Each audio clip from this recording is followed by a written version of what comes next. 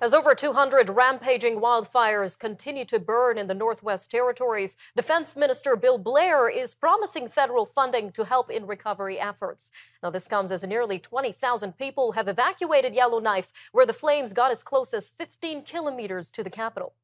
Many Yellowknife evacuees packed as much as they could into suitcases, and they either flew out of the Northwest Territories or left by car on the long journey south.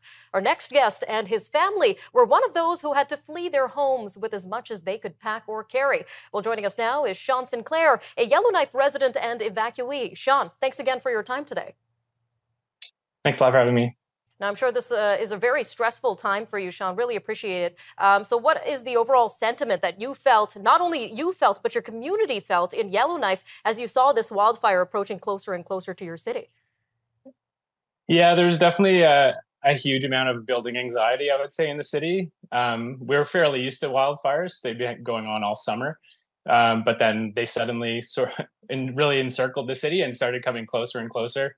I would say everyone became very obsessed with watching, the wind forecasts and checking the smoke air quality daily or every minute, perhaps. So yeah, it really became a lot of anxiety and obsession. And then a lot of people near the end really started to plan to evacuate because it started to feel like that was becoming the reality as sort of those fires came closer from each side. And I know that you and your family evacuated even before the official evacuation order, and there's only one road out of Yellowknife. So tell us a little bit more about this drive. What was it like to drive by these wildfires and all this smoke around you?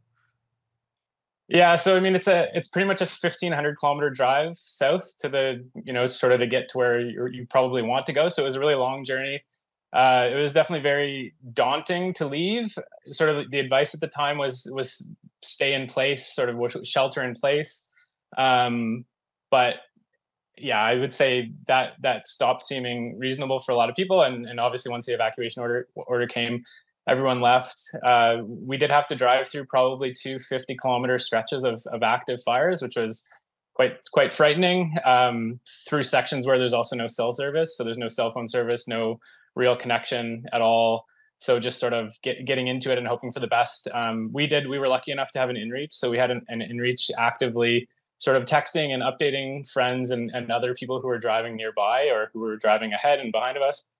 But otherwise, yeah, it was a real blackout window driving through all those fires. Sounds like a terrifying situation, Sean. Now, where are you right now? Do you and your family have a safe place to stay right now? Yeah, we do. So we have my wife's family lives in northern Alberta. So we're currently in Rochester, Alberta, near Athabasca, so a really small town. That's where we've landed, and our neighbors in Yellowknife actually joined us on the drive and are also staying here for now while we wait and see what happens in terms of when we can return. Well, it's good to know that you're safe, Sean. Now, what about others? Do you know if all your friends and associates in Yellowknife got out safely and have a place to stay, either through a friend or an evacuation center? All of our friends and all colleagues and whatnot have made it out now. I would say most of them ended up driving, and have landed with friends or family or friends of friends or friends of family and so on. A few have ended up in the evacuation centers down in Calgary and Edmonton, and I think there's a few other smaller ones. But I do think everyone's been accommodated. Definitely the people here have been super nice, super friendly, just opening their doors to everyone, which has definitely helped a lot.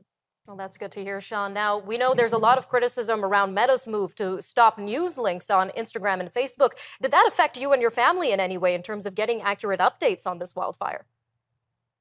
I don't know if like the Meta one in particular really impacted us, just because we weren't really getting our information from Facebook. But I would say for the people in Yellowknife, I know Cabin Radio, which is a local radio station. Well, ironically, is not actually a radio station because the CRTC hasn't given them a license to actually be a radio station.